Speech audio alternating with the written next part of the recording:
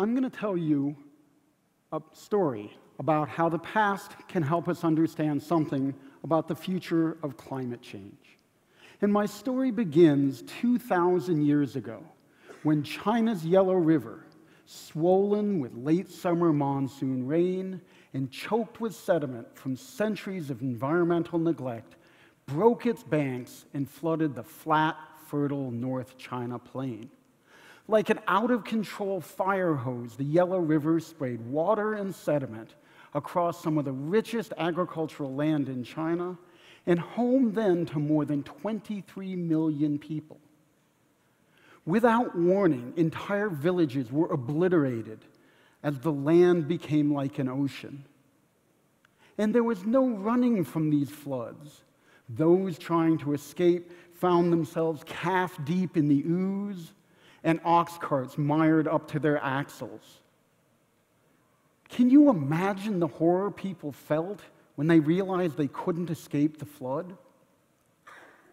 As the floodwaters slowly and inexorably rose, townspeople and farmers alike perished by the hundreds of thousands.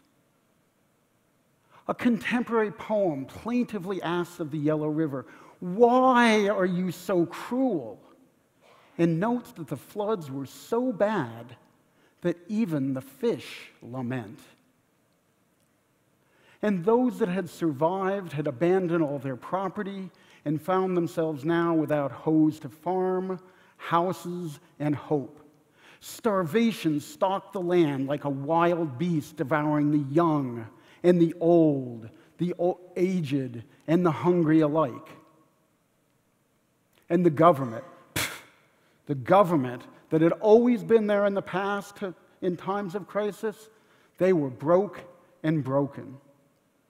Not long after, the survivors banded together to fight for food and safety. Soon, a ragged peasant army, prodded by gnawing hunger and fed with anger, marched on the imperial capital of Chang'an. And there, armed only with wooden pitchforks and ancient metal tools, they improbably defeated the imperial army.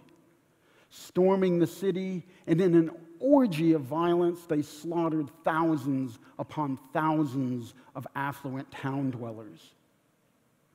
Turning their anger on the imperial palace, they captured the emperor, butchered his body, and fed it to the dogs, one piece at a time.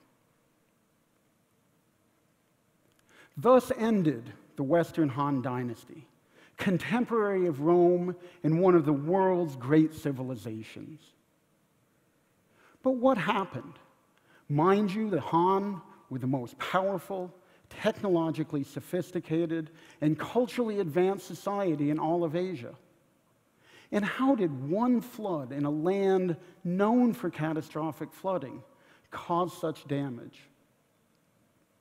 Well, the answers are complex, but at its heart, the fall of the Western Han was a human-made environmental tragedy made worse by climate change. And because you and I are facing a period of intense climate and environmental change, it begs the question, what can the past tell us about the future of climate change? I was struck by the urgency of this question when not long ago I was excavating a Han Dynasty archaeological site called Sanyangzhuang, where we found these roof tiles. These tiles are placed above doorways as a sign of good luck, and the inscription you read here would translate as longevity. The irony of this find is not long after this house was built, it was obliterated by that flood I've just described. A lesson from history, then, is that longevity is fleeting, even for the greatest of empires. And there is a context, though, for understanding this tragedy that befell the Han. During Han times, which is shown here in the yellow box, climates were changing rapidly, but entirely naturally. But as you can see, the trend is clear. It was getting drier and drier. In addition, Han populations were expanding, and resource consumption was growing. Within the boundaries of the Han, it was a time of peace and prosperity. But the Han were avidly expanding their empire in an attempt to capture more resources.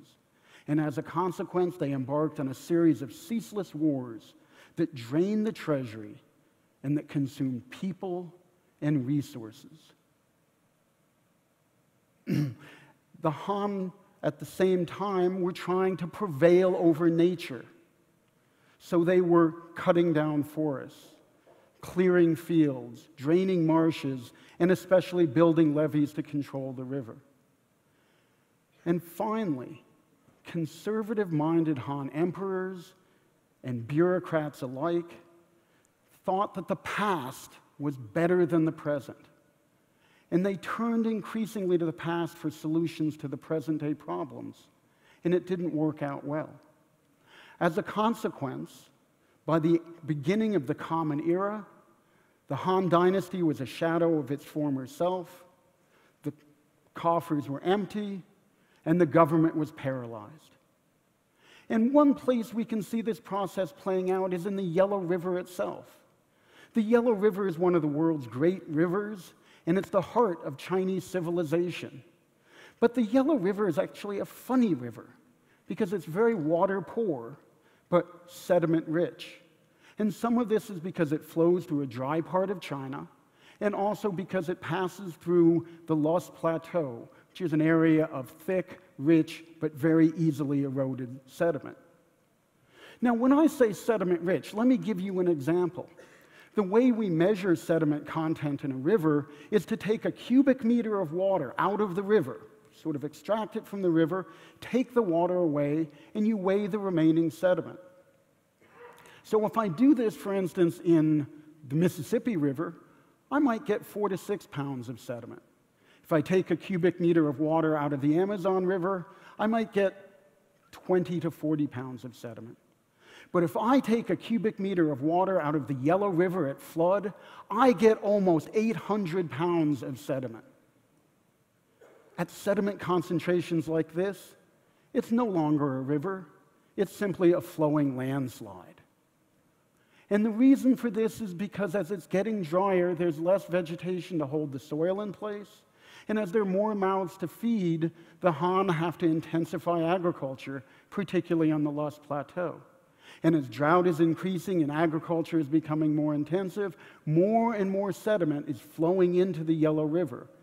And because the Han were trying to prevail over nature, they had built up big levees, so the sediment had nowhere to go. So the bed of the river started to rise, which meant the Han had to build their levees higher, which meant the bed of the river rose in an endless cycle.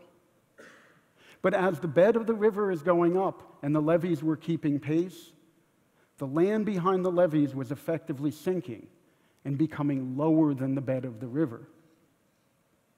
For example, at Sanyangzhuang, at the time of that flood, the site was 10 feet below the bed of the river. This meant it was not a matter of if there was going to be a catastrophic flood. It was simply a matter of when and how bad it would be. And for the Han, the end came quickly. Here we see the last pathetic events in the life of the village of Sanyangzhuang as a farmer, up to his ankles in the mud, scrambles desperately to gather the last of the harvest before the site was inundated. But for the farmer, for the village, and for the empire, it was too little, too late. Now, what does this have to do with the present or the future, for that matter of fact? Well, one important point of comparison is that, like the Han, we are facing a period of unprecedented climate change. Although for us, these changes are caused entirely by humans. But the long-term trend is entirely clear. It's getting warmer and warmer. As you can see here, we're adding greenhouse gases, especially CO2, to the atmosphere at an alarming rate. Greenhouse gases trap heat and warm the planet. The more greenhouse gases we add, the warmer the planet will become. We just passed 400 parts per million of CO2 in the atmosphere as our annual average. That's a level of CO2 not seen on Earth for at least the last 4 to 5 million years, and a level of CO2 never experienced by members of our species. You and I and our children and our children's children will never see CO2 below 400 parts per million. We're entering new territory here, and not in a good way. And as a result of changing the atmosphere, we're changing the climate, and we're feeling the effects. What we're seeing is that it's getting wetter and hotter through time.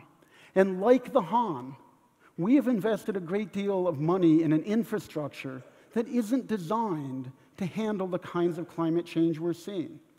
Our infrastructure, our electrical grid, our roads, our bridges, our sewers, our water treatment plants, they were not designed to handle 500-year floods that are now happening every 20 years, or 100-year floods that happen every 5 years. Hurricane Sandy is a good or maybe a bad example of this. Sandy, which happened in 2012, was actually a pretty minor storm. There have been a lot worse that have hit the Northeast. But Hurricane Sandy overwhelmed the infrastructure of the metro New York area and caused extensive damage both locally and, because of New York's significance, even nationally. How could one small storm cause such damage? Well, the main reason is because people didn't believe it could happen, so they didn't prepare. But of course, we know Sandy happened. And the scary thing is we know that hurricane frequency is going to, and intensity is going to increase under new climate conditions. Like the Yellow River in Han times, it's not a matter of if there will be another Hurricane Sandy. It's simply a matter of when and how bad it's going to be. Jumping back to China for a moment, during Han times there was a vigorous debate about how to manage the Yellow River, and it came down to whether we would work with nature or work against nature. Some engineers believed in building low levees set far apart to let the river flow in its floodplain, and they believed that it was acceptable to have some flooding today to prevent catastrophe tomorrow. But as we've seen, the Han government wanted to prevail over nature, so they built big levees and tried to control the river. But we can see this same philosophical debate playing out today in attempts to cope with climate change. So, for example, following Hurricane Sandy, there was a set of proposals to build a wall across the mouth of New York City Harbor. For a mere $8 to $10 billion, we can protect New York City from a Sandy-like storm. But even if we can afford to do this, do we want to do this? Because one thing I can tell you is that building that wall isn't going to make the storm go away, and it's not going to make the storm surge go away. All we're going to do is take that water and move it somewhere else along the coast and make it somebody else's problem. Now, I don't think that hurricanes or droughts or floods are going to destroy America, or at least I sure hope not. But the fact of the matter is that climate change is real and it's here. Mitigation alone, all the Paris Accords we want to sign, are not going to stop the notable effects of climate change. All we can do now is slow down the rate of that kind of climate change. We will see, indeed we are seeing, severe climate events that are as bad or worse than Sandy, and it's only going to get worse. What can the past then tell us about climate change? The China case study tells us that the Han never anticipated their own downfall. 2,000 years ago, the Han government didn't plan or prepare in the face of changing climates. Instead, they look backwards. And as a result, hundreds of thousands of people needlessly died. Sadly, failure is an option. Over and over in my research, I've seen humans try to prevail over nature, and it doesn't work out well. But whether it's the Han or Hurricane Sandy, the real issue is human arrogance. People don't believe that climate change can cause these problems, so we don't adapt to it. But I think we can learn from the Han example. For instance, we must resist calls to build our levees higher. We need to let our streams and rivers flow in their floodplain and not try to constrain them. And we need to accept some loss today to prevent catastrophe tomorrow. But more than anything else, we need to plan and prepare. Because in today's world of rapid human-made climate change, it's not a matter of if there will be another climate catastrophe. It's simply a matter of when and how bad it will be. We must plan. We must prepare. We must adapt to climate change. Especially, we need to live in the present. Because if we don't, we'll be like that farmer from 2,000 years ago. Stuck in the mud, unable to stop the rising water, and scrambling desperately to save our friends, our family, and ourselves.